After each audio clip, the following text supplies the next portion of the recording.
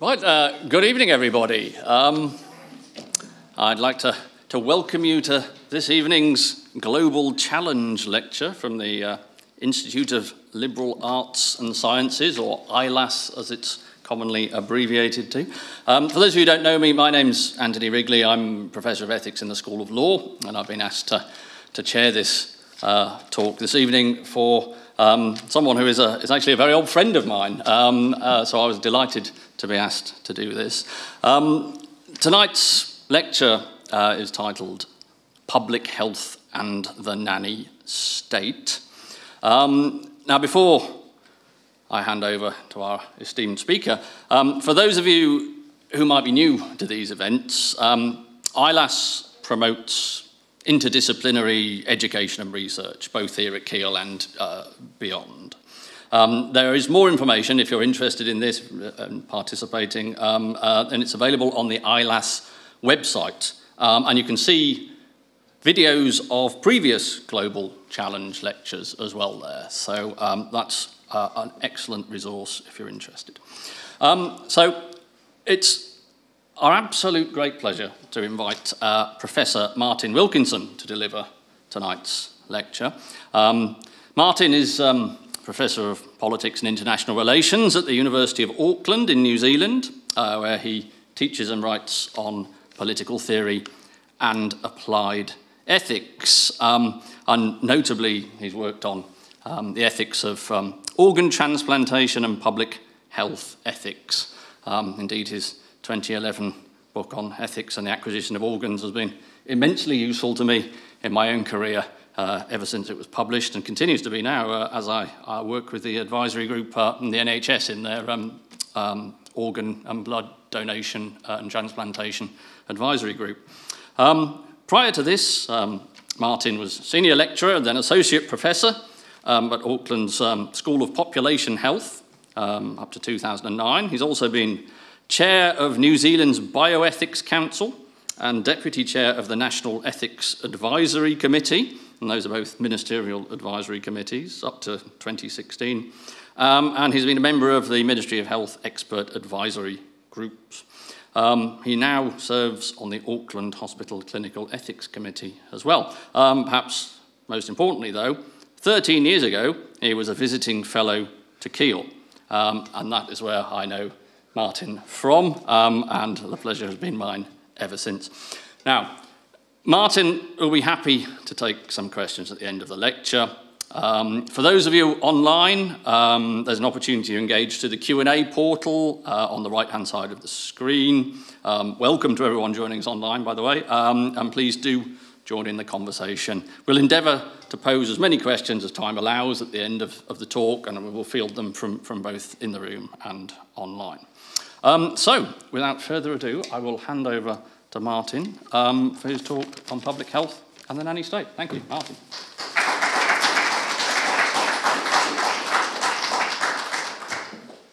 Well, kia ora everybody, and thanks Anthony, old pal, for that nauseating introduction. It is indeed a great pleasure to be back at Keele. He's told you everything. Yeah, I was here for 6 months, 13 years ago, and so forth. I should say also, there's another kind of secret pleasure. This is the only place that has been sufficiently stylish to have everyone getting pissed at a lecture on the nanny state. There you all are, hoofing it down. Very good. Someone's probably going to break out a bong in a minute. Now, I've got to explain some preliminaries first. So this, you'll be pleased to know, is the only slide with text in it, and it's the way the talk's going to go. So the first thing I want to explain is what I'm talking about when I use the terms public health and the terms paternalism. By public health, I do not mean a publicly funded healthcare system. I mean collective efforts to improve the health of populations, the sort of stuff that we all know and love from COVID-19, although my interest is really in the attempts to control diseases that don't spread so easily from person to person, such as type 2 diabetes and cancers, strokes, heart diseases, and so forth. So that's the public health side of things. Let me now explain paternalism. By paternalism, I mean roughly trying to stop people do things that they want to do because you think they're going to harm themselves or trying to make people do things that they don't want to do because you think it's good for them. So the pater, the Latin root, treating like a father. I have been thinking about paternalism with kind of mixed results for over 30 years. I find it such a fascinating topic about how people can kind of stuff up their own lives. So on the one side of things, some people are just stupid. And these are some of them. So this is, and this partly shows you how old this is from the New Zealand Herald of 2001. What happened was, off the coast of South Australia, a whale died, and there was a feeding frenzy with all these great white sharks, you know, the kinds you remember from Jaws. And these people, they went out on a boat, and you can see them trying to pat the great white sharks. But some of them actually got onto the dead whale to try to reach the sharks. Now, I mean, from these, these people look like they need some sort of protection against themselves. So that's one kind of thought one might have. You know, it's hard to be completely dogmatic about, well, people are rational and sensible and so on. What about this? On the other hand, there are plenty of occasions where people do things that look like they might be daft, but they might have good reasons for it. So this is a different example. This is taken from a fruit and vegetable shop in Auckland, in New Zealand, earlier this year when we had the great avocado shortage. And the price of avocados went up to about $7 each, which is £3.50-ish. And people were nicking avocados. So you can see that's why they're like the cash, not kept on the premises. Now, if you're trying to understand why people eat unhealthy food, there is often one kind of fairly straightforward explanation. It's very cheap, and it's really quick and easy. And people don't have unlimited amounts of money and time.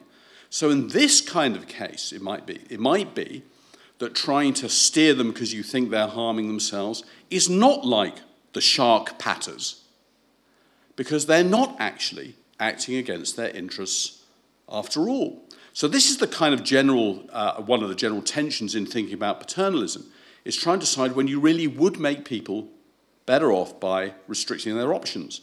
And it's this topic that I've been thinking about for so long now that I've tried to apply to public health. So what you're getting today is a sort of potted summary of an entire very, very long book manuscript that you should feel in no way guilty about not having bought yet because it doesn't exist. But it will soon, and at that point you should feel guilty when you don't buy it. So to go back to the ill health and public health, people in public health would like to stop people damaging their own health.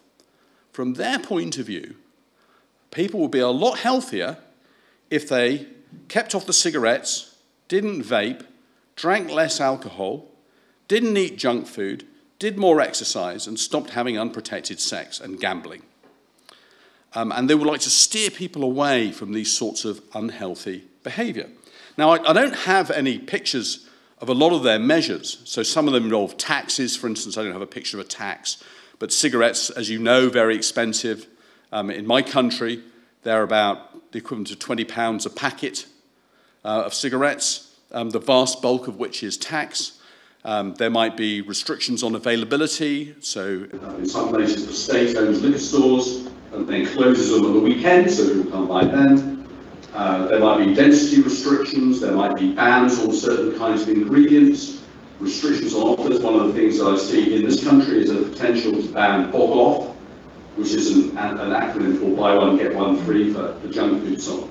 So these are ways in which people might be steered into the healthy behaviour by making the unhealthy behaviour harder or more expensive. One thing I do have a picture of, though, is ghastly warnings.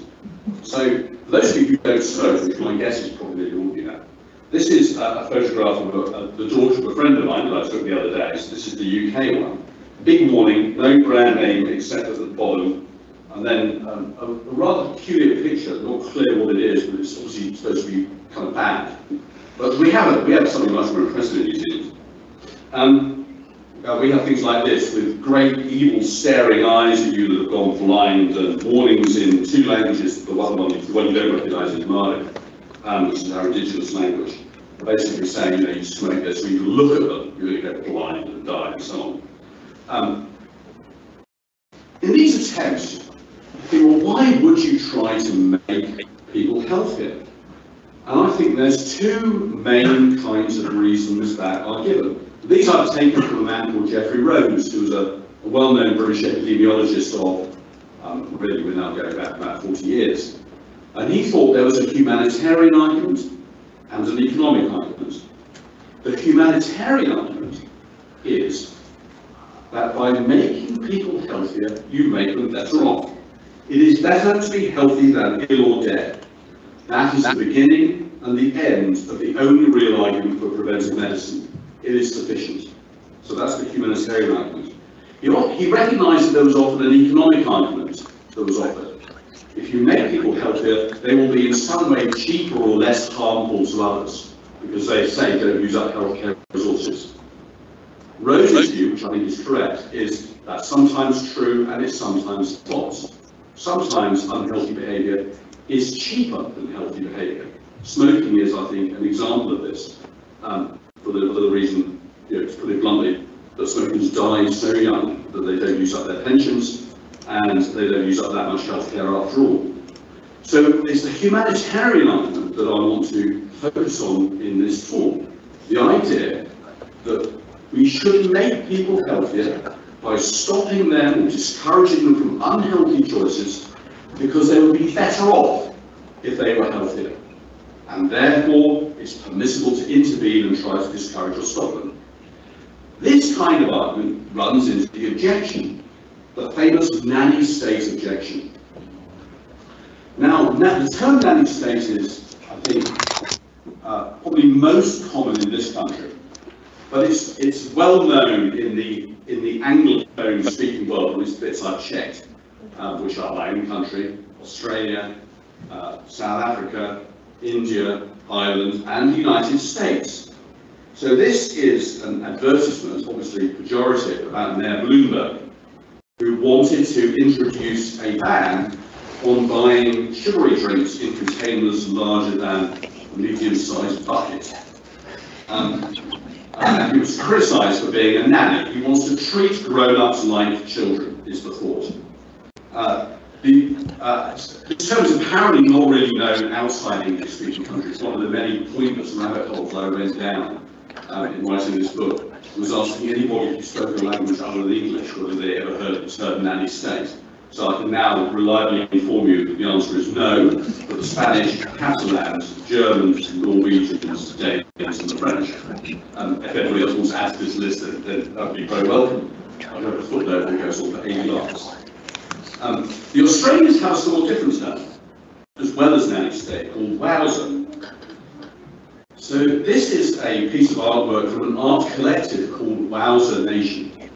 In the view of this art collective, Australians, I don't know if we have any here tonight, Australians pride themselves on being larrikins, people who stick two fingers up to authority. But really, in the opinion of Wowser Nation, they just love reducing their own freedom. They love the lash. And so one thing this art collective did was put up these fake signs, which I hope you can see, that said that it was now mandatory to wear a helmet when jogging because of the dangers, and also set up a fake website, which is a bit hard to see at the bottom, called logyourjog.gov.au, where you were supposed to put in a website where you were jogging from and to, like the intentions book in a national park. As some kind of evidence that Wowser Nation were onto something in the Australian character, apparently a lot of people really did try to do this.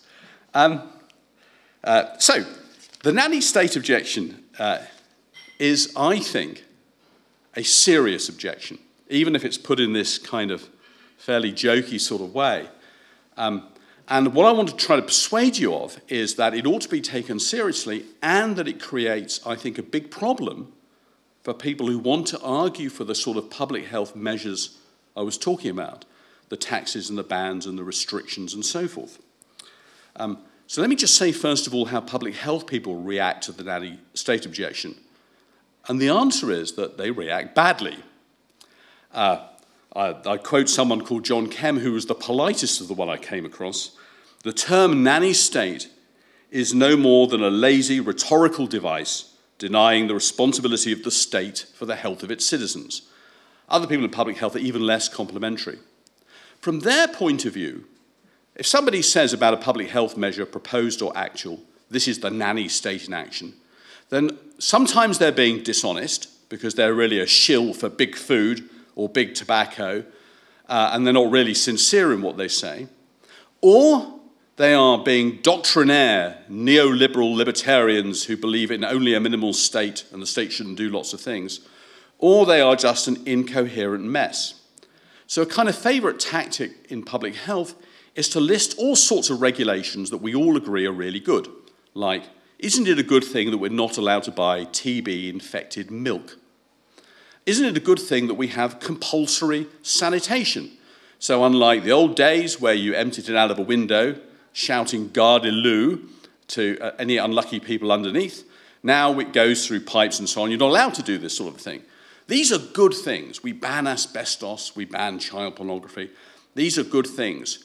How can you then, this is the reply, how can you object to the nanny state? If you do, you have to object to these as well.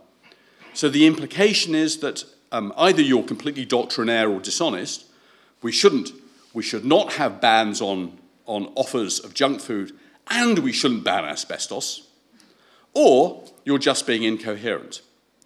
Well, I think there's zero chance of this objection coming off. There seems like there's, if you had to go through a list, many differences between banning asbestos on the one hand and banning buy one, get one free offers for beer or junk food on the other. Asbestos is inflicted on people without their consent or knowledge. You can breathe it and not know. It's much more dangerous because if you do breathe it, then you're very, very likely to have a nasty death, and so on. The list goes on. So I think this attempt to just sort of knock the objection out of the park at the start isn't going to work.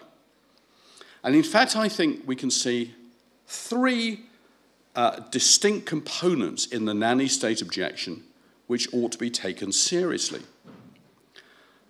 One of these is healthism, the second is autonomy, and the third I call skepticism. The healthism idea is that the people who want these sort of nanny state restrictions overvalue health. Health is not as important as they think it is. That's the thing I'll talk about in most of the rest of this lecture. The second objection is autonomy. The idea of autonomy is that people should be able to run their own lives, free from interference by others. That includes being free to go to hell in their own way. This, I think, is the idea expressed by, you're treating us like children when you nanny us. We're adults, you're treating us like children, and you shouldn't do that. And the third is what I call skepticism, which is the idea that people in public health either don't know what they're doing, or they can't be trusted to do it, or that even if they can be trusted to do it, the state can't be trusted to act on their behalf. And people who make this objection have many examples in mind, which I think should give everyone at least pause for thought. So back in the 1980s, I remember when I went to the United States, the great fear at the time was dietary fat. That our landlady forced upon us this tub, which I should say she made us pay for as well, forced upon us this tub of reformulated ice cream that had no fat in it.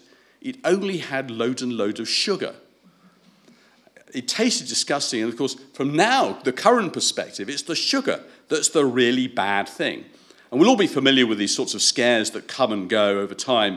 This thing is good for you, this thing is bad for you, this thing was good for you last week, but is bad for you this week, and so on.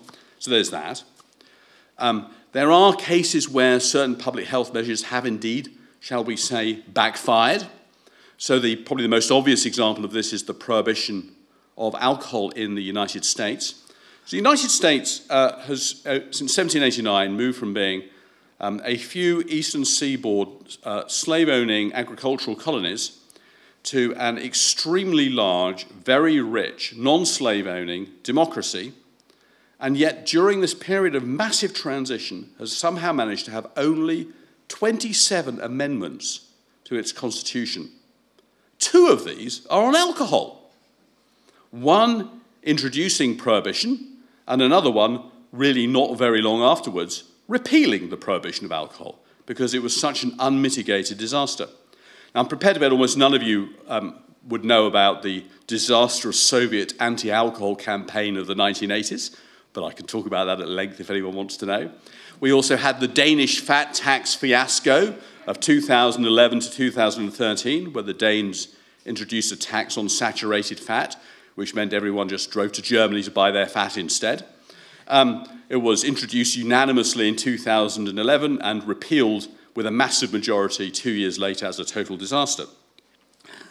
Now, I don't actually endorse the sceptical view, which is that you can't trust public health or they don't know what they're doing. I think all these stories should give us pause for thought, but I don't think the real truth is that they just always are going to get it wrong. So just by way of one little example, as you know, smoking is banned in bars, restaurants, pubs, and so forth, in this country, in my country, in Italy. Many people thought that this would be a public policy failure, particularly in Italy, where Italians have their own rather peculiar and robust relationship to obeying the law. And yet, it worked like a charm. Now, whatever the merits of it as an intervention, it was not a public policy failure in the sense that it quickly had rapid side effects that nobody had foreseen and had to be got rid of, sharpish. So it's not like prohibition of alcohol.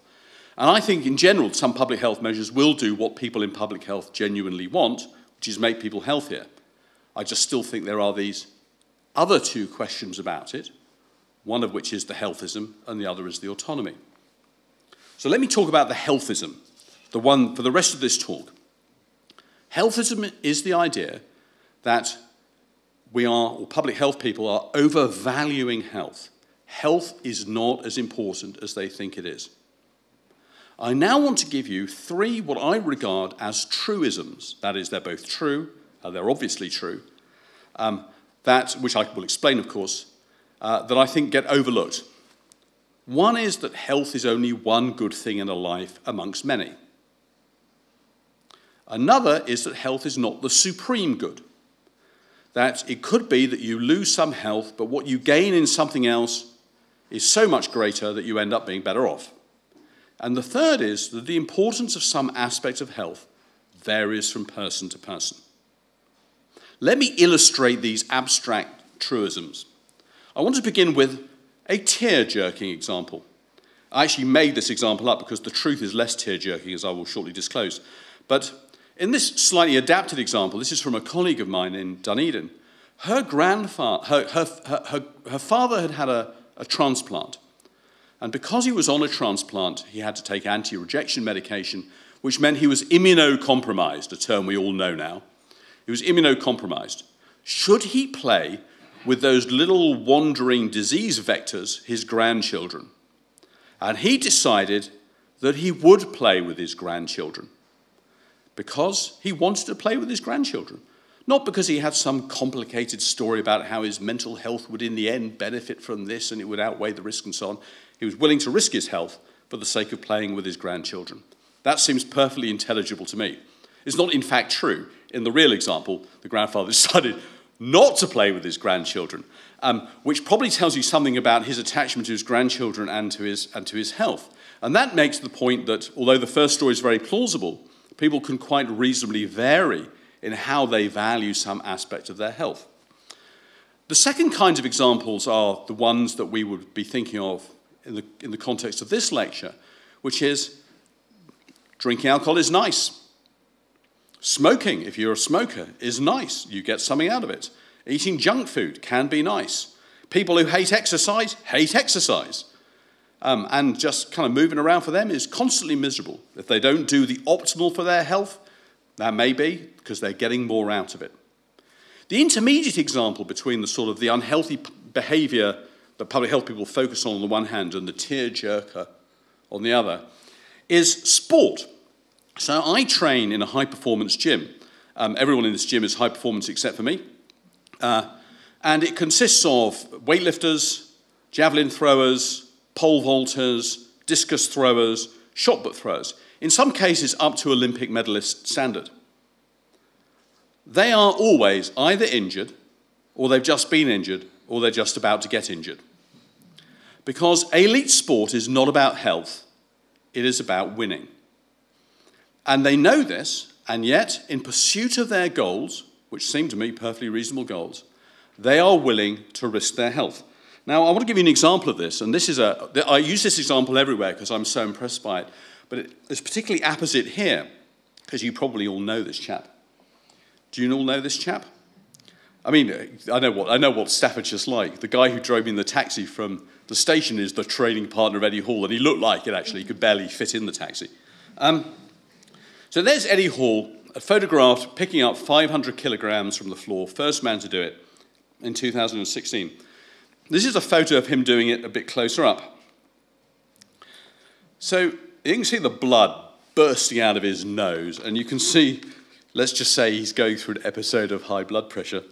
In fact, blood streamed from his nose, eyes and ears. He temporarily lost his vision, kept losing consciousness, and paramedics couldn't even measure his blood pressure, and he thought he was going to die. It took 4 hours for his heart rate to level out. The next day, he couldn't work out how to drive his car. At his son's birthday party, he couldn't recognize people who were there. He had several pulled vertebrae and bad bruising. When he was asked if he'd ever, would he go through it all again, he said, "Of course I would, but I'd add 10 kilos on." So, I find this perfectly intelligible, but here's a way of putting it. I should also say that he did eat 12,500 calories a day in order to be able to put on enough sheer mass, not just muscle, but sheer mass to do this. You have to eat meals in the middle of the night. It's ghastly. A way to take this thought is, here is somebody who knows the risks and willingly undergoes them because that is the price he has to pay in order to achieve something he considers particularly valuable. But not everybody will be willing to do that. So these are the reasons why I would want to say you can be better off with less health rather than more if you achieve something more valuable. Health is not the only good. It is not the supreme good, but the value of some aspect of health varies from person to person. This then leads to a challenge to public health. And the challenge is this. When people do make these unhealthy choices, when they smoke, drink alcohol, vape, eat junk food, drink sugary drinks, have unprotected sex, don't exercise, gamble, they are all acting. It is all goal-directed behavior. So, I don't know when you last had your reflexes tested, you put your knee on like this and you kind of pop it, it goes forward, like that. That's not an action. It just happens. It's not because of the pursuit of a goal. But drinking is not a disease of the elbow. It's not you go, well, how did that happen? It's goal-directed behavior. So people are doing this because they think they're getting something out of it. And it raises a challenge for public health, which is, why think, given that people are choosing to do these things, why think you would make them better off and not worse off by stopping them doing it? I should say I do not think this challenge is unanswerable, but I do think that people in public health have not been very good at answering it. Over and over again, when one hears an argument for a public health restriction of some sort, a tax, the ban on bog-off, whatever it might be, don't eat junk food in public transport, when you hear the arguments for this, or it has to be said, read them in journal articles which have been peer-reviewed and so forth, they usually have a structure that's roughly like this. X is unhealthy, therefore we ought to discourage or stop X. To which a reply is, it's unhealthy, but maybe people like it, and they get more out of it than they lose. You have to say more than just, it's unhealthy. You have to say more than just, it's unhealthy, and this measure would genuinely stop it. You have to show that what they gain by being made healthier outweighs what they lose by not being able to do the thing they would otherwise choose to do. And that step, that essential step, is usually missing. Not always. Sometimes there are some sort of kind of fairly half-hearted attempts to argue for the importance of health. So one is to argue that you've got to have your health or you can't do anything in life. Health is the necessary precondition for, and then you fill in the blanks, having a meaningful relations with people, being able to work, being able to reflect on the kind of person you really are. This is the sort of thing only philosophers would say, really, but they do say it. Well, here's a counterexample. So this is Franklin Delano Roosevelt. Roosevelt is in a wheelchair. This is one of the very rare photographs of him. He probably had polio, but, and this is another of those rabbit holes I went down, he may have had Guillain-Barré syndrome. That took a whole morning, I think. But anyway, he can't walk. He can't walk. And yet, this did not stop him winning 4 presidential elections in the United States. Admittedly, he did die shortly after the beginning of the 4th, but that's hardly surprising in the circumstances because he'd killed himself through overwork in helping to win the Second World War. It's just not the case that you have to have all your health in order to be able to do anything worthwhile. What that kind of argument seems to envisage is that health is either on or off. Either you're completely healthy or you're dead or comatose.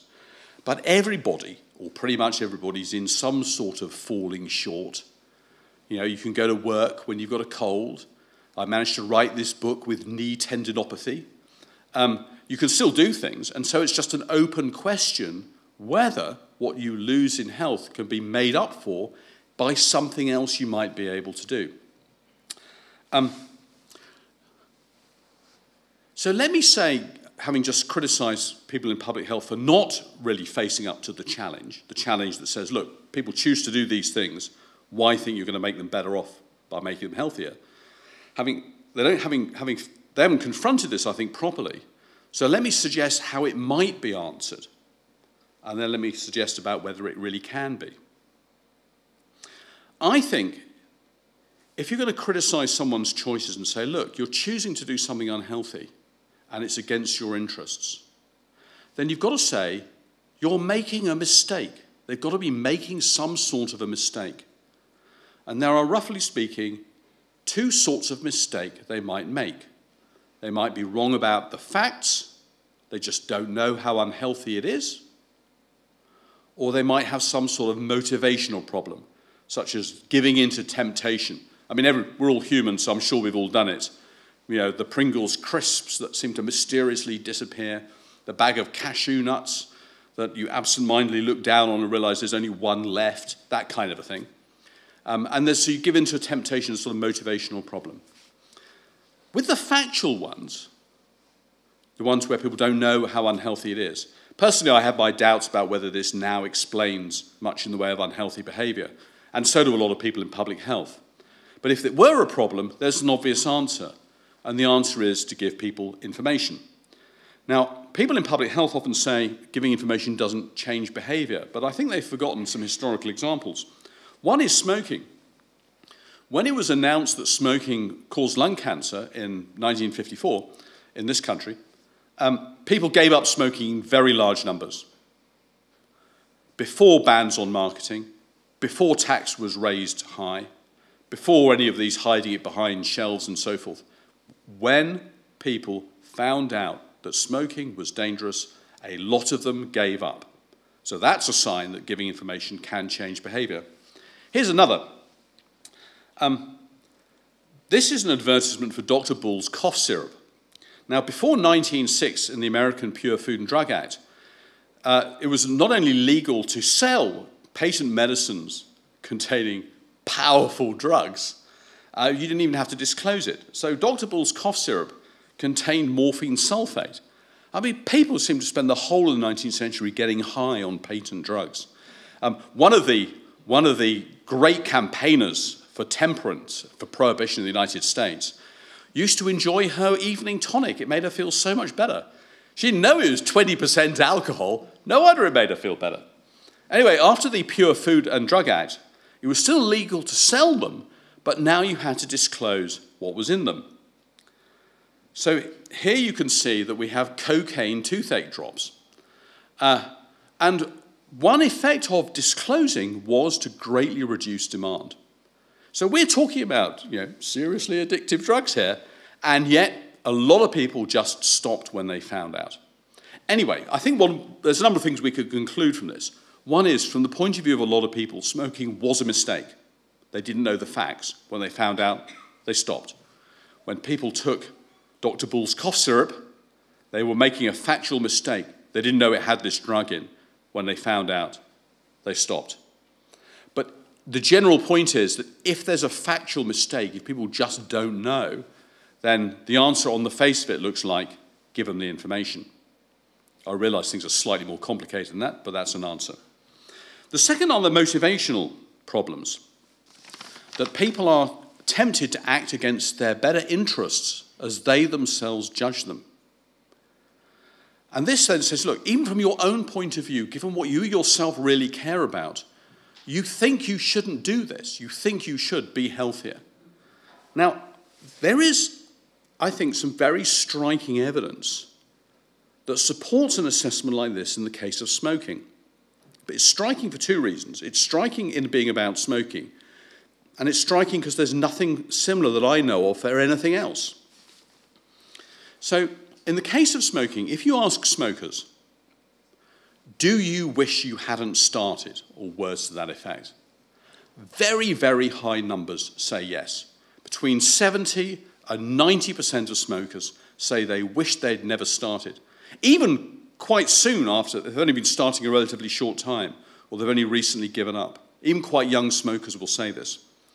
And this is cross-culturally true. So the evidence I've seen comes from this country, my country, Australia, Canada, the United States, China, Malaysia, South Korea, and Thailand. These are a big array of different countries. And I think when it's combined with other evidence about how smokers often try to quit, they regard themselves as addicted and so forth, it adds up to a picture of people who are doing something they think is bad for them and they find it very hard to stop.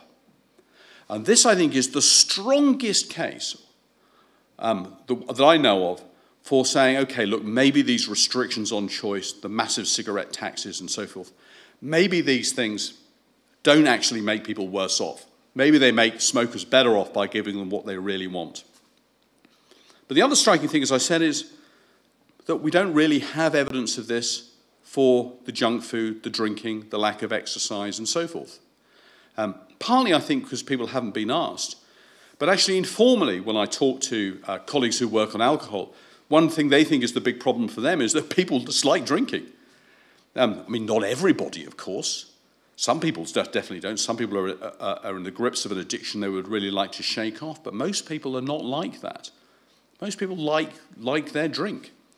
When it comes to weight loss, only a small minority of people are trying to lose weight at any given time. And at least for the United States figures, there's a sort of class correlation. Actually, the poorer people are, the less likely they are to be trying to lose weight, possibly because all they can afford is the unhealthy stuff that is cheap and easy to cook and so forth. They don't have much money or time. They will be made worse off on this story by restricting their options to buy that. So let me just try to sum up here. I think the big problem for public health people is to say, why do you think that restricting people's options by taxing, banning, and whatnot, why think it'll make people better off, not worse off? You can't say it makes them healthier, because something can make them healthier but worse off. You have to find evidence that when people make their choices for unhealthy things, they're making some sort of a mistake. And so far, the only evidence I've really come across is in the case of smoking. Now, that leaves it open that there is evidence there for other things as well, it's just no one's looked yet. In which case, I guess my recommendation would be time to start looking. Okay, thank you very much indeed. That's me.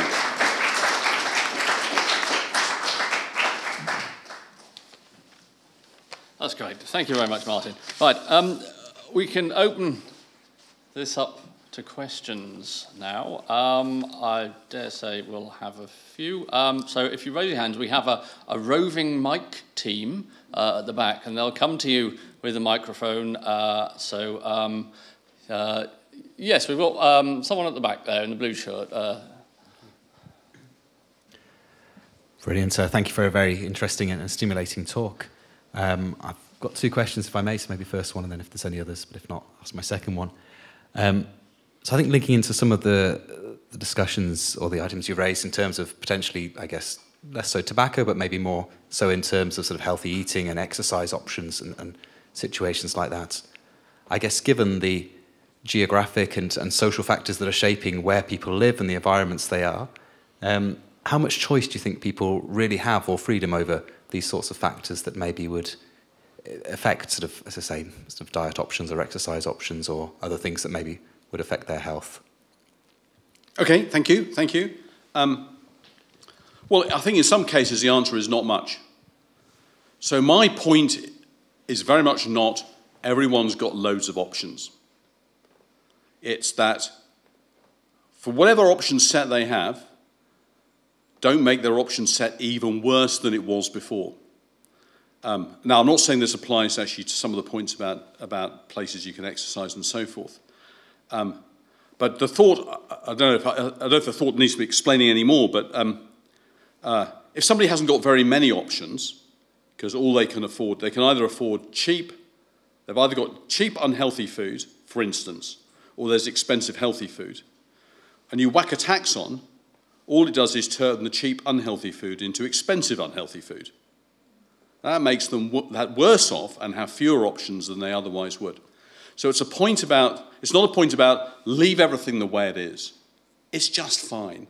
Maybe you should think about improving people's options. Maybe, for instance, by cash transfers or whatever it might be, but don't burden them even further. Okay. Thank you. Yes, Trevor, your hand's up. No. Can I just ask where the third-party impacts sort of come into the calculation? So in the case of smoking, the secondary smoking argument, or even the comfort of the environment of other people, or in the case of vaccination, putting too many kids, the population and the herd impact and all of those sorts of things, that must affect the sort of public health opinions on such things. Yeah, no, you're absolutely right. And so I mean, obviously, I've picked up on what I think is a leading argument for certain public health measures. So on the third-party effects, it's easy to see how some public health measures address third-party effects. So bans on smoking in cars with children, for instance, are a third-party effect controlling kind of measure. But I can't see how one would get a high tax, for instance, or a ban on public display, or cigarette warnings, or any of those sorts of things out of a concern about third parties. They're clearly targeted at the smokers themselves, I think, for their sake. So my feeling is that some of the public health, if you want the full suite, let's put it this way, if you want the full suite of public health measures that people in public health want, you'll be able to potentially justify a subset of these by appealing to third-party considerations, and that will leave a large number that can't be justified by third-party considerations. But aren't you then blurring tactic with strategy almost? In order to stop someone smoking, even if you're doing it because you want to reduce the impact on somebody else, the best way of doing it actually is to emphasize the impact on that individual. So here's the way we in philosophy tend to think about this. There's more than one reason for a policy. Some of these reasons might be good reasons and other reasons might be bad reasons. So if we break down these reasons one by one, is this a good reason, is this a bad reason? So my thought is just, suppose the policy in question is a high tax on cigarettes or a sugar tax. Is it a good reason for this that it's going to have bad third-party effects? No. It's not. It might be a good reason to ban smoking over other people. It's not a good reason just to push the price of the product up. So that reason is out. And so that only leaves the other reason is, does it make them better off? To which I think actually in the case of cigarettes it might do. But in the case of other things it doesn't do, in which case you've now got no reasons left, so you shouldn't do it. I don't know if this, I mean, I'm interested in the kind of the strategy tactic distinction, but I suspect it's kind of cross-cutting across the thing I'm talking about.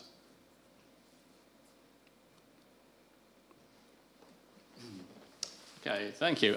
Yes, Paul, in your hand here, and then we'll have another question here as well. Thank you. As somebody who's spent their career sort of in health or healthcare education, but also has an academic interest in ethics, it's an interesting place. And I think I get what you're saying about paternalism versus autonomy and you know, the potential of the nanny state in public health. But actually, what we've not really addressed is what if we don't do some of the public health things? And actually, if you were then looking at those, you know, what's the right thing to do?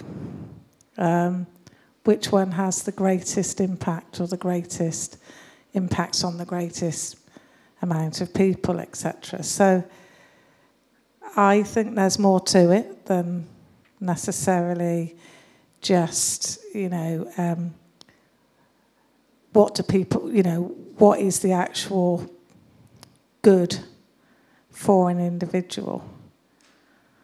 And I just wonder how, you know, because I think part of what we need to do when we think and talk like this is think, well, you know, what should we do?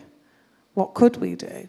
So, you know, when I'm assuming you're not saying public health shouldn't happen, how do you see that actually we could take forward a public health agenda in a way that doesn't maybe have this perception of nanny state or enables choice? Thank you. I think there's a number of different thoughts that you have there. I mean, perhaps one thing I should say is I'm not here in this talk. I'm not just saying it's paternalism versus autonomy. I mean, I think it's another reason not to interfere with people is because people should be able to run their own lives if they're grown-ups, although that reason sometimes outweighed. What I'm trying to do here is to say, actually, even if you stop them doing it, you're going to, in some cases, make them worse off. So I suppose I think, well, if you are going to make them worse off, what's the reason to do that? It might be there are some sort of beneficial third-party effects, and sometimes there will be and sometimes there won't be. So if a policy just make people worse off and it has no beneficial effects on anybody else, then the answer is that you shouldn't do it. How much of public health is left, you know, it would remain to be seen, but clearly I think vast amounts will be left. Schools education, childhood vaccination, sanitation programs, disease surveillance, all these sorts of things, and health education and information. People have to know, you know, how they can be healthier if they want to, and what it is that might make them unhealthier. So an awful lot might still be left. The things I'm most sort of doubtful about are the ones that reduce people's options, which I think a tax does, because obviously if it's more expensive and you've got a limited budget, you can buy less things, or bans and so on. Personally, I'm a bit less worried about health promotion being nanny-ish and so on. I don't know if this fully answers what you're saying, but I'm certainly not saying we should get rid of public health. And I don't really have any suggestions for how public health can advance what it wants without being accused of the nanny state, because that would require a sensitivity to other people's feelings that I probably lack.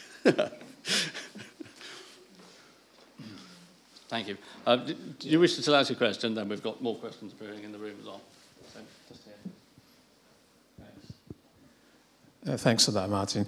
I'm going to start from a base where I feel that individual could actually take responsibility for themselves, be accountable. I think when we have a state where we've been told to do certain things and follow, and by following that through system of cultural effect, and now the kids have been told what to do, being wearing pink if you're a girl, wearing blue if you're a boy. I mean, they also contribute to the way we sabotage ourselves in terms of how we make decisions, because you've just been forced to think in a certain way. And that method of thinking actually impacts making decisions for oneself overall. I mean, it's more in general terms, but it affects our lives, everyday lives, in the choice we do, should we drink or not drink, or should we jump off the bridge or not? Because it's exciting to do those things, to draw attention. My question now is, what are we lacking to do the wrong thing to ourselves, to sabotage ourselves? Is there some kind of psychological neurosis or anything so stupid that makes us continue to act this way?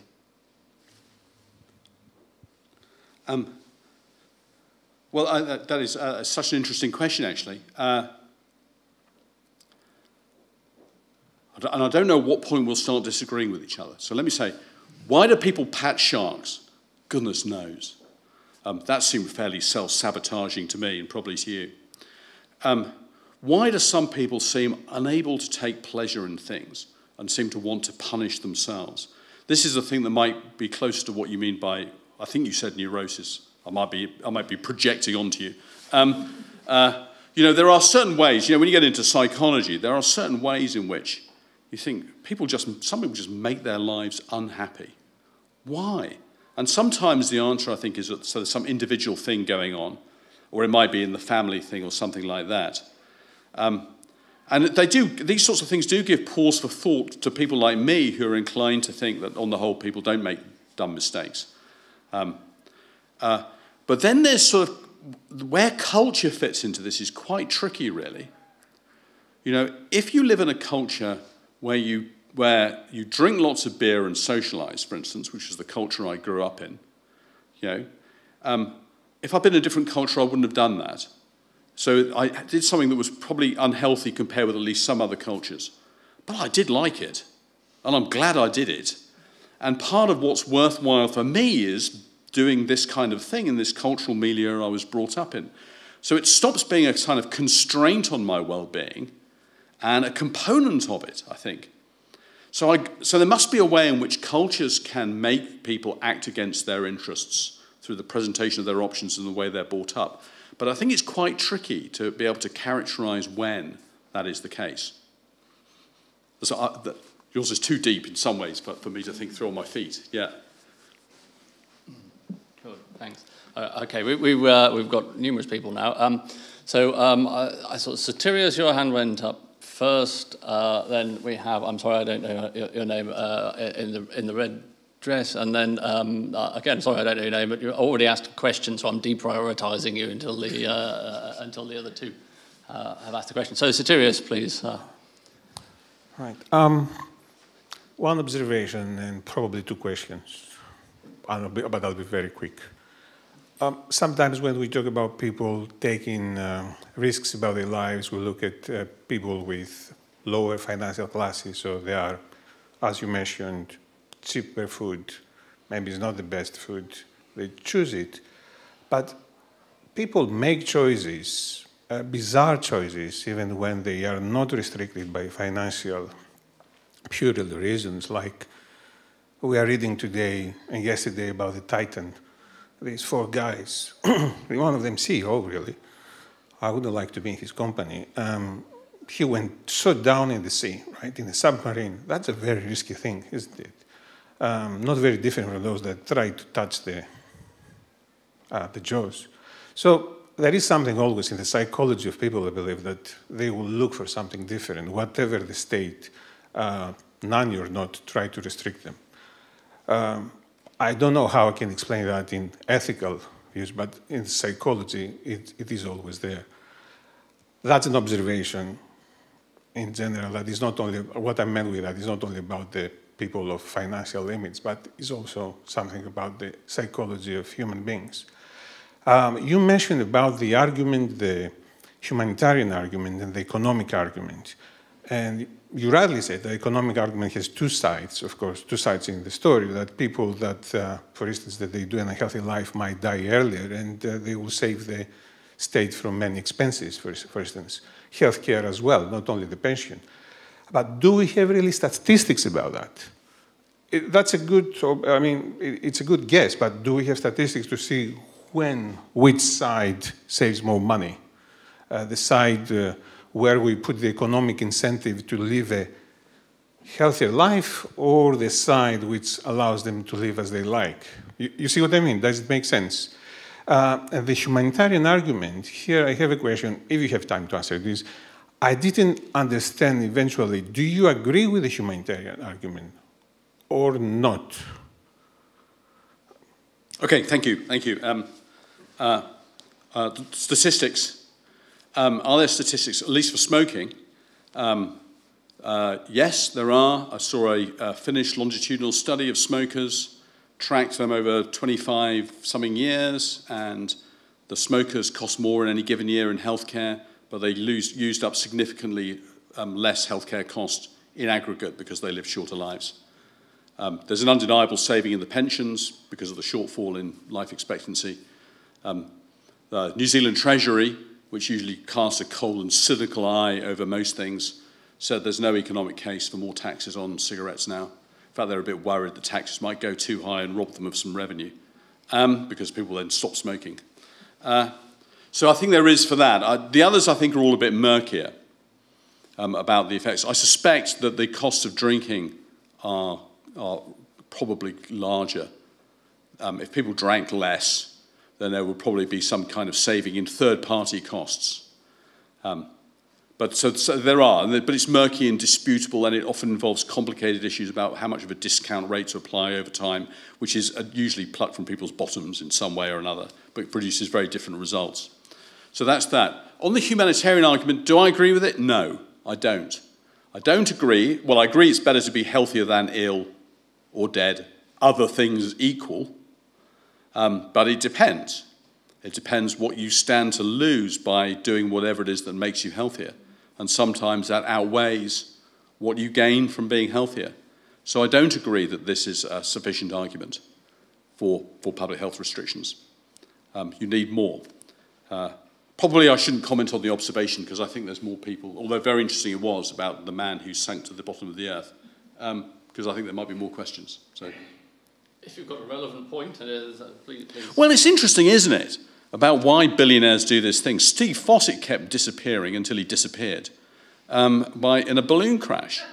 So, I mean, I don't regard. I mean, in some way, it seems bizarre to some of us who don't fancy this kind of thing. But people, base jumpers, for instance, who go jumping off bridges, antennae span in the earth, it's an acronym, you know, they just love this kind of thing, and there's no glory in it for them. There's no money in it for them. They just really like it. And some people just, I mean, in general, people like doing things which are at the absolute edge of their abilities, but they can do. Seems to be a general feature about people.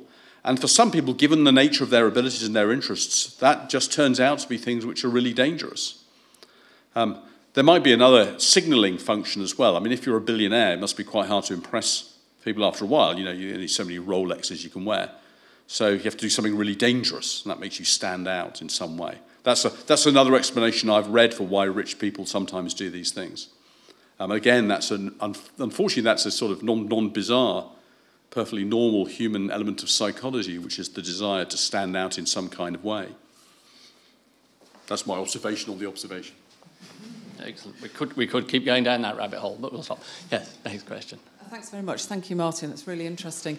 As a nurse by background and a district nurse, I think it's interesting to have the conversation about people who have choices, but there are many people who don't have choices, and I think that public health has an obligation to empower people. So we profile communities, and within Stoke-on-Trent, we have a variance of 15 years in life outcomes, you know, in mortality. But we also have people that have no choices about diet. If you're immobile or you have no transport, there might be 10 chip shops, but no fruit and vegetable. And my students profile communities, and that is the case. And I think because public health outcomes are often years ahead, it can be underfunded by the government. So we're seeing stripping back of health visiting and obese children, mental health in adolescents, because there isn't the investment, because it will be a number of years that we see that impact. So where is public health's obligation to those that don't have those choices? So it's great if you're a billionaire and you can choose to impress, but if you have nothing, we need a society that maybe is a nanny state that can enable people to make choices that they haven't got the resource to be able to make themselves. We have a reading age of 10 to 12 years in the UK. Is the information that's given to people in a readable state? Is it something they can make those choices for the majority? So should we have a nanny state to an extent to support people to make those choices? Okay, thank you. My mother was a health visitor, actually, and she stopped being a health visitor when they started cutting it all back. This would be about 15, 20 years ago. Well, the answer to your question is, should we have a nanny state, depends on what you want to stick in what you call a nanny state. So, should you make information available to people in a form they can understand? Of course. When we talk about enabling people's choices, which bits are we talking about? If we're offering them the choice of healthy food if they can't get out and about, as well as the choice of unhealthy food, that's more enabling than just offering unhealthy food. I've got no objection to increasing people's options. I mean, in general, I'm inclined to think that if you stood back from public health and looked at a problem that some people live in poverty, one kind of answer, which might seem a bit too pat, is, but it's a respectable tradition in thinking about this, is the problem with poverty is a lack of money. And the answer is to give people some. And so it might, and it contrasts with a kind of approach that wants to, in effect, supervise people's choices. Say, no, you're making the wrong choice. We want you to make that. We think you should make this choice. So some of the enabling might be outside the scope of public health because it might be a cash transfer kind of thing, or whatever it might be. So I'm not sure. So I suppose the question for you, not that you have to answer it, of course. The question for you, if you want enabling, is what do you mean by enabling? Because if you're putting people in a position where they can genuinely choose because they know what's going on, good. If you want to improve people's choices by giving them options, good. But if it comes to the slogan, make the healthy option the easy option, the flip side of that is make the unhealthy option the hard option. And that kind of thing I would not regard as enabling. But that's the kind of the sugar tax and so forth. Yeah, and I would agree, it's incentivising things but then restricting, so not transferring money, transferring vouchers that can only be used on something, and that's wrong. I think there needs to be an element of choice, but I think it's an interesting argument. Good, thank you. Thank you. All right. I did say I was deprioritising, but you've had your hand up for a long time at the back of the blue shirt. Then we have Tim, and we also have Kevin there as well. Brilliant. Thank you. So it links in with one or two questions that have come before, the gentleman at the front and the question before as well. And I guess digging deeper into, the principles of ethics, thinking how autonomy can kind of clash with non-maleficence, sort of do no harm. And thinking maybe not so much on a big societal-wide level, but thinking more in terms of healthcare contacts, and also how different people can have different views, and actually healthcare workers, clinicians, can have one view as to what a healthy option is, or a positive treatment that would improve health can be, and how actually a patient may have a different view of that. I guess it's thinking how that balance can kind of be reached in terms of when there are different views as to what is valued in terms of an outcome, but there is a system or an education or a health beliefs model that we're training people in that says, actually, no, this is what health is, this is what the selection of outcomes or treatments that you can use are, regardless of whether you think that will be positive for yourself. That's what I can offer. And I guess the flip side of that, how far should clinicians who are trained in that be willing to step outside of that scope to say, I'm willing to help you to manage the risk of your decision that I think is unwise or isn't beneficial for your health? I'd like to say you're at the edge of my competence, but I think you're actually over the edge into my incompetence. Because you are asking, you're asking a number of questions, but they're clearly about medical practice. So, if a doctor, say you, wanted to persuade me to stop smoking dope, and you said, pointed out the dangers, or don't take anabolic steroids, for instance, because of the cardiomyopathy, and you kind of tell me these things, and you say, you get the impression I'm being too insouciant about this, and you say, you kind of push it a bit. I find it hard to see that my autonomy is being infringed upon in this kind of a way. I think people sometimes get a bit too precious about autonomy, about as though people have got these completely well worked out views that they want to pursue, and that even giving them advice in some way is presumptuous. I mean, I agree it can be in some cases, and you shouldn't keep ringing me up at home and badgering me and so forth. But I mean, I think people sometimes just read these principles too crudely. So I'm not sure that's a complete answer, and I certainly can't answer about the right way. What's the most effective way of doing this, or should you step out of your training or things like that? It requires too much knowledge that I don't have, I think. Okay, thank you. Yes, Tim, please, just here if you can. You've only got the one. Oh, you've got a mic. Yeah. Okay. Where did that come from? It just happened to be on the table here. Thanks, Anthony, and thanks, Martin. A great talk. Can I just bring in a member of our online audience? Yeah, of course. Okay.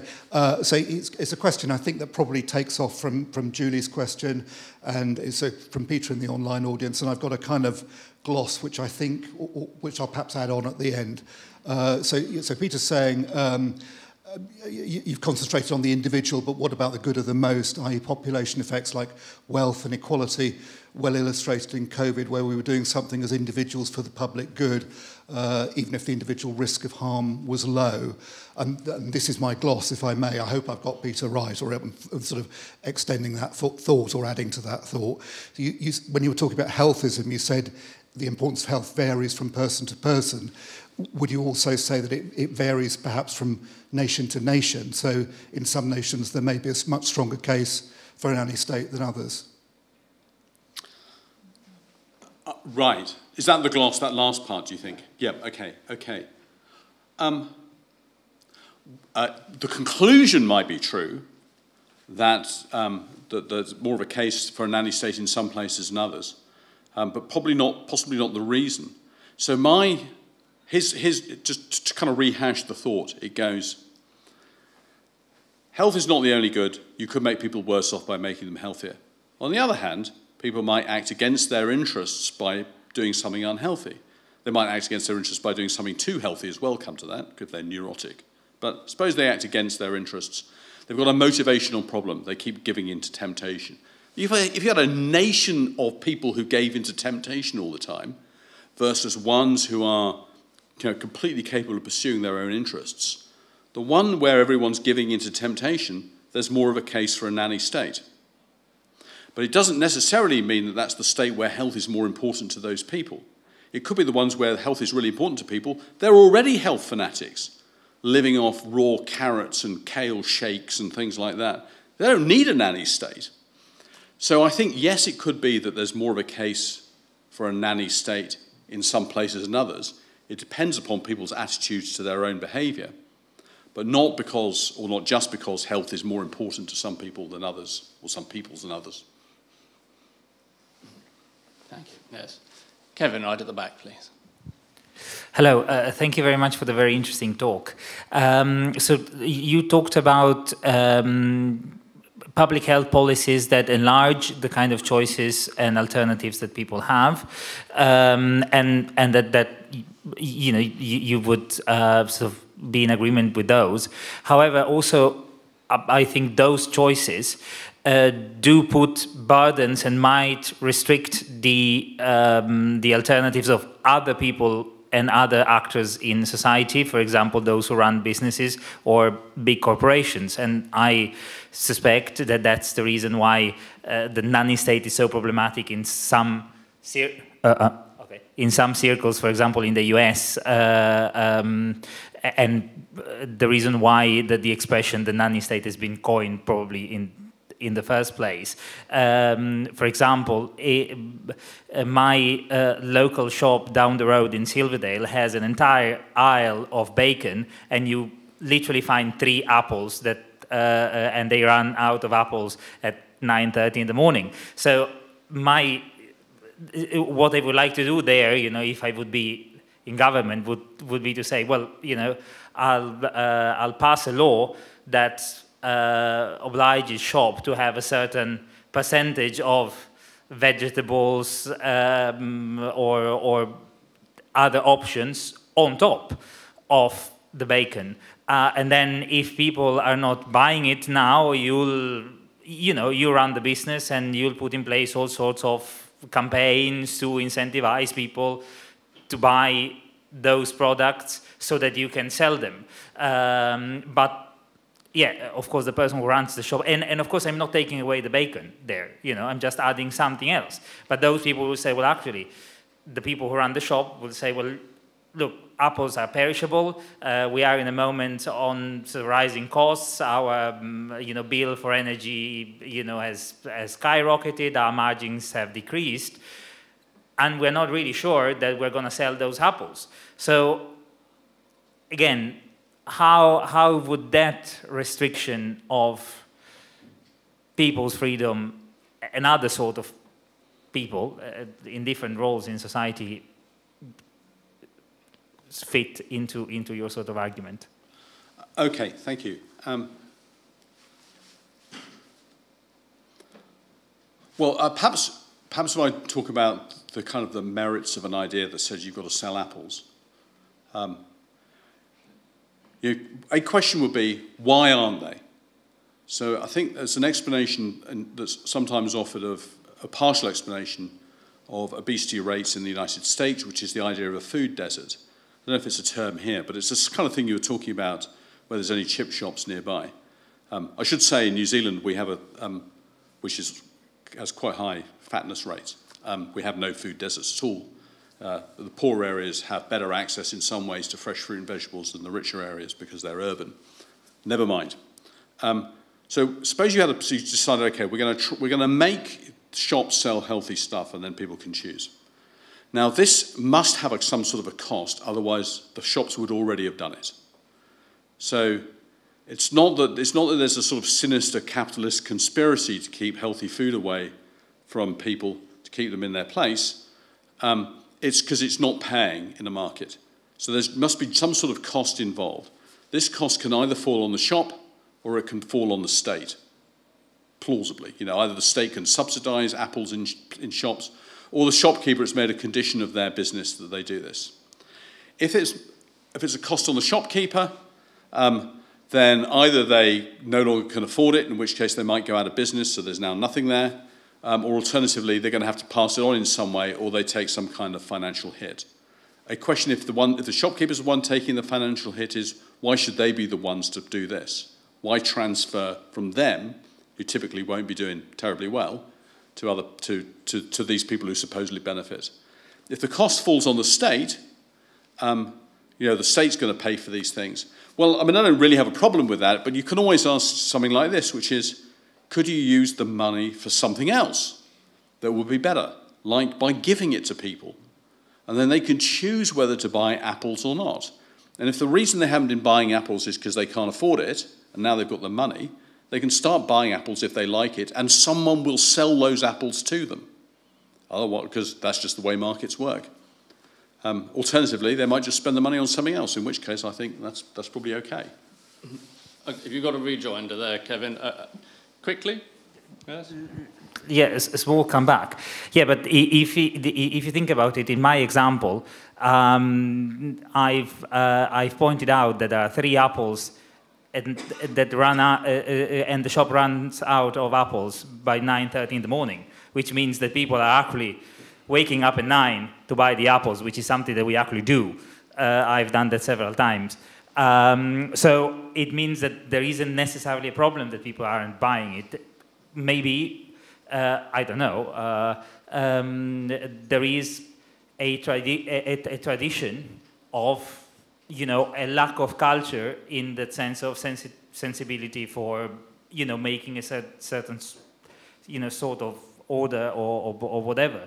And there's also the point, okay, maybe you give people money to buy the apples, but if the apples are not there, they're gonna spend the money on, more bacon, just because it's unreasonable that you have to take a car and do 10 miles to buy a couple of apples. Also, this is the same kind of argument that then you can have if we just keep the attention on money, and you say, okay, give people more money so that they can buy the apples or healthier food. But where does that money come from? Well, it comes from taxes. So, of course, you have to tax those who have more in order to give money to those who have less so that they can buy the apples. That's, again, a restriction on the alternatives of other people. Of course, it's, in this case, it's, restrictions, of the freedom of Jeff Bezos to have his car number 100, which is a very feel-good restriction, but a restriction nonetheless. So we still need a sort of an ethical basis that works for everyone in order to justify the choice. Okay, so let me give a quick reply then. One is I'm not a libertarian. So I don't object to taxing the rich to give to the poor. But not because I think it's good for the rich, though, I should say. I just don't object to it. And that's for reasons of distributive justice and so forth, which are not what we've been really, on the whole, talking about. To go back just to the compulsory Apple proposal, I mean, although I might suggest, if you're the one who's the victim here, you might just go to the shop guy and say, I promise to buy apples, can you get 4 in? Yeah. Hey, maybe it's the... So either there's a market failure or there isn't. If there's no market failure here, then demand will create its own supply. If people really want to buy apples and they just haven't got the money and you give them money, now say, we want apples, somebody's going to, in the end, come and sell them to them. Maybe there's some failure in the markets here, some failure of competition, something like that. I think, personally, this is unlikely for food shops. Food strikes me as a pretty competitive market in this country. But nonetheless, maybe it's there, in which case sometimes regulations can improve markets that are otherwise not working very well. Excellent, thank you. Well, at this point, I'll just interject with the chair's prerogative and ask my own question. I'll take you back to basics. My worry is here, Martin, that you've, in trying to address concerns about the nanny state, you've made it too hard for public health to exist. That you've effectively removed a moderately objective measure that is a good, not the good, as you pointed out, not the ultimate good, but a good, and it's a clear good, which is health. But your arguments for overriding that seem to be much more, well, they replace health with much more nebulous concepts, such as preference, or value, or personal interests. Because you argue that someone might override the joy of health because they have some other set of values and other interests that take them over that threshold. But these are nebulous concepts, and the difficulty is they're going to be quite subjective, they're going to be scattered throughout the population, they're going to be different, perhaps on very, very individual levels. So have we got any sort of non-arbitrary threshold for working with them? What kind of preference is a suitable sort of preference that would override this more objective measure of health? Because the danger is, if you've not got that sort of non-arbitrary standard, you're not going to be able to engage in any sort of public health activity other than the very radical ones, the sort of the death or extreme illness problems. Now, is that the sort of state you want? Maybe that's what you want for public health. Maybe you want to reduce it to just that sort of extreme prevention of the worst outcomes. But I am concerned that you've missed the opportunity to talk about the quality of the reasons that someone would give to override the necessity of public health. Have you got anything to say about that? I'll just get the book out. Thank you for this opportunity to go through chapters 3 to 15. And thank you all for remaining. I mean, one way to take your thought is, so there's health, which is for some reason not nebulous. You didn't defend that claim. But for some reason, health is not nebulous. And then there's these other things which are, these nebulous, foggy things like well-being. And for the purpose of this, you kind of agree that you can be worse off in health, and yet better off overall in well-being. So if the idea is, well, we should just go with health, what that amounts to saying is that it's better to be precisely wrong than vaguely right. So that's one thought. Another thought, though, is to try to make this slightly less nebulous, is that the kind of thing I envisage is that if you want to make a case for restricting people's options and so forth, is to find something within their own attitudes to their own behaviour. So this makes it a bit less nebulous. There's certainly no suggestion here that any public health measure has to benefit every single person it affects in order to be justifiable. A measure might benefit lots of people, but be at the expense of some, and that might be justifiable. There's almost no policy that's going to be good for everybody and bad for nobody, and that includes the absence of a policy will not be good for everybody and bad for nobody. So there's complicated questions about distribution. So my suggestion would be to go to see if you can find evidence within people's own attitudes to their own behaviour that means you can say an awful lot of the people who are doing this unhealthy behaviour themselves think they're making some kind of a mistake. So, for instance, 70 to 90% of smokers say they wish they'd never started. That's kind of, social survey evidence. You can add this to other sorts of things to build up a picture of people who really aren't doing something that they themselves think is a good idea. And that allies to the perfectly normal sense we're all familiar with, which is we can indeed be tempted to act against our own best interests as we see them, because we all know what we're like. If you can't find anything like that, though, if you can't find any evidence, or any evidence that only a very small minority of people that this public health measure are going to affect really wish they weren't doing it, and most people are perfectly happy with it, then you think, well, why would you stop them doing it if you're trying to make them better off? So that seems a bit less nebulous to me than one might have thought. You might have thought, in fact, you might have thought. It's true. I was thinking that. Yes, that's brilliant. Thank you, Martin. Right. Time is against us, and unless there's someone with a very quick question, I think we can draw this to an end. So, our sincere thanks to our marvellous speaker, Professor Martin Wilkinson. If you'd give him a round of applause. Thank you very much.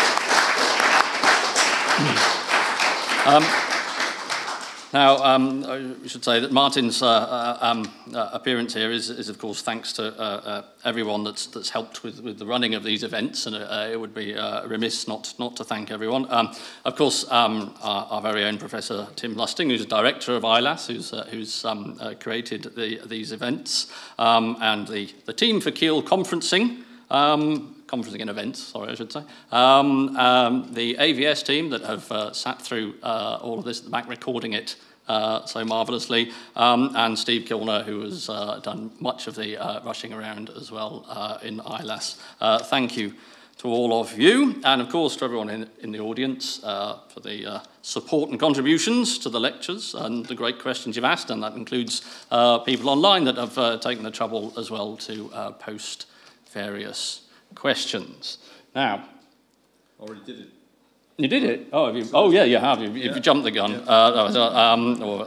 Yeah. So, this actually concludes the series and the Global Challenges lecture for this year. But as you can see on the screen that Martin has so thoughtfully placed there for everyone to peruse, there is an exciting ILAS programme in place for the next academic year, for 23-24.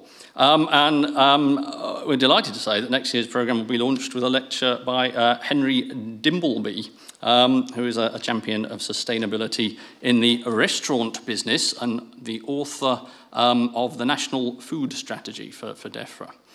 That'll be another hybrid event, and it'll take place on Wednesday the 4th of October, but it'll be at an earlier time. It'll be at 1 p.m. in the Kiel Ballroom. But because it's a hybrid event, you can join in on Teams as well.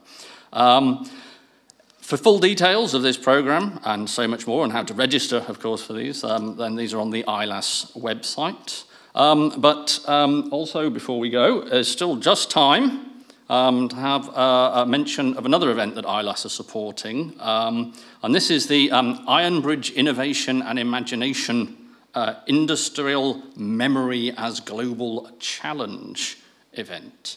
Now, this is actually a Kiel Institute for Social Inclusion and a Kiel Deal project. in collaboration with the Ironbridge Gorge Museum Trust. And that's being led by our own Professor David Amagoni, who heads up the Keele Institute for Social Inclusion. It'll be delivered by a panel of experts from Keele and Ironbridge, but it's an online-only event. So again, details of how to register for that will be on the ILAS website, but I think that's going to be a remarkably interesting talk on a very important, of course, local or reasonably local monument. So, with that in place, with next year all set up, I wish you all a very good summer, and thank you all for coming. Thank you.